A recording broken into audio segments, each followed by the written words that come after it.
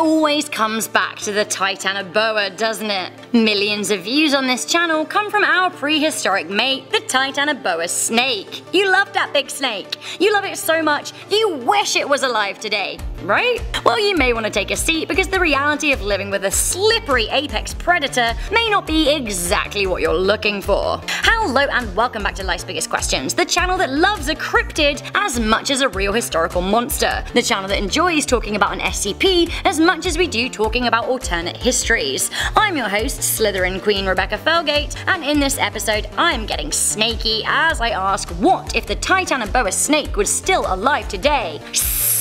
Before we get into this video, I want to know, have you ever seen a snake? I've seen a couple. I actually never saw one when I lived in England, even though I know we have a few, but I've seen a whole load of snakes in Canada. I've seen grass snakes, garter snakes, and water snakes, but luckily no rattlesnakes because they're killers. They've all been pretty small even in modern day standards, so I've never seen a snake that's like really scared me. Do let me know your snake stories in the comment section down below though. Also do leave a thumbs up on this video and share with a friend. Check out our description box for links to our sources and for all of the information of people that went into making this video. Stick around to the end because I'm going to be reading out some of your comments. Okay, Titanoboa babe, what you got? The Titanoboa was first discovered in the lowland tropics of northern Colombia in an area called Carajon. The fossil of the outrageously big snake was discovered in a coal mine, nicely preserved. These days the land is hot and arid, but back when Snake Bay lived an estimated 58 million years ago, the land was foresty and swampy.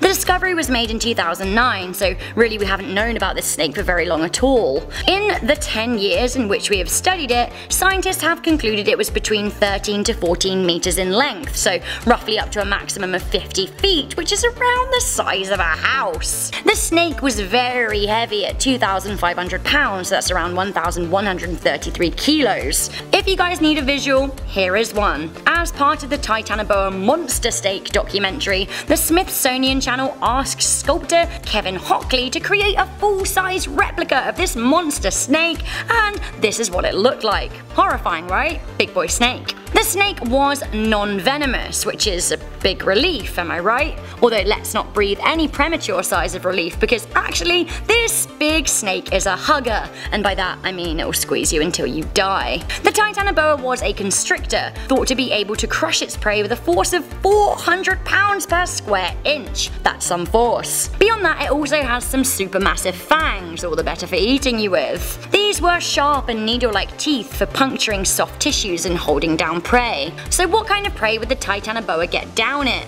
It seems that the apex predator ate live crocodiles. Seriously, this snake has no chill. If it could eat a croc, it would absolutely eat you, no question. But the good news is that Snakey Baby only had to eat once every 6 or so months and could easily last a year with just one meal. While the remains of 28 of the snakes were found, it is impossible to know how big the population of Titanoboas were. They survived for just a 2 million long period from 60 to 58 million years ago. I say just, but humans have only been around for 1/10 of that time, and look how much damage we have done, and we've spawned. Oh, how we've spawned. The Titanoboa, as we know, lived in what was then a swampy part of Colombia. It shares some common traits with snakes that these days live in the Amazon. I don't think the Titanoboa would be bothering the good people of the Caribbean Colombia if it was still alive today, simply because the conditions have changed so much that it wouldn't be able to exist there, perhaps the reason it went extinct in the first place. If the snake did exist, perhaps it too would live in the Amazon, and I'm sure it would have offed a few humans by now. Also, trekking in the Amazon would be literally the scariest activity you could do ever. Perhaps in the past we would have sent our convicts there just to be killed off by the giant snake. Maybe today there'd be a gruesome survivalist reality TV show in which people try and survive in the wilderness without being set upon by giant snake. As we know,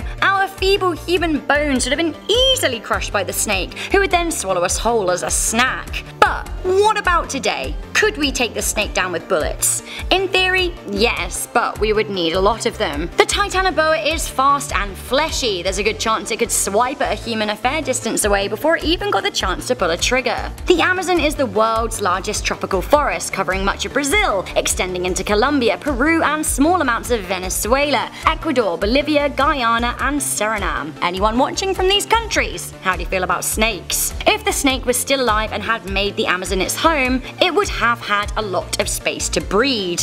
It is scientists thought that the Titanoboa lived in and around the water, so perhaps the Amazon River would be awash with massive snakes. The Amazon River is of course 6,400 kilometers long, so you know. People of Colombia, Brazil and Peru may find their water sources pretty terrifying. In fact, had these snakes prevailed over the past 58 million years instead of dying out, perhaps cities like Manaus, which now has a population of 2 million, simply would not exist. If they did, then giant snakes would be a hazard. While this city is absolutely bumping now, there have been population crashes in the Amazon history. Maybe there wouldn't have been any at all if there were giant snakes lurking about. I feel like the main issue here is if the Titanoboa snake was still alive, what else would be surviving and thriving? If it were just the snakes alone, I'm pretty sure we could take them, but what about all its prehistoric friends? Back when the massive snake the size of a bus was reigning terror, there were also giant reptiles and turtles and massive crocodiles. The Titanoboa likely died out because of changing temperatures and a lack of proper habitat. But had it and its massive mate survived, including a 7-foot-long lungfish, 1, the conditions for the evolution of humans may not have been right, but 2, maybe we would have evolved, but we wouldn't have been top of the food chain. Maybe we would have been gobbled up. Another way in which the Titanoboa could be alive today is if we Jurassic Parked it, like made a huge zoo of old extinct and scary animals for times gone by. Scientists are indeed today working on bringing back woolly mammoths, but if we can learn anything from science fiction, playing God and bringing things back from the prehistoric dead is a bad idea, not least because we may not have as much control as we think we do. So that is that. Riddle me this, what would you do if the Titanoboa was still alive? Would we be living in some kind of crazy Hollywood sci-fi fiction world where everyone screams and there are snakes everywhere? Would we bang it up in the Chamber of Secrets? Would Voldemort use it as his familiar? Would it speak Parseltongue? What do you think it would be like to be swallowed alive by such a beast?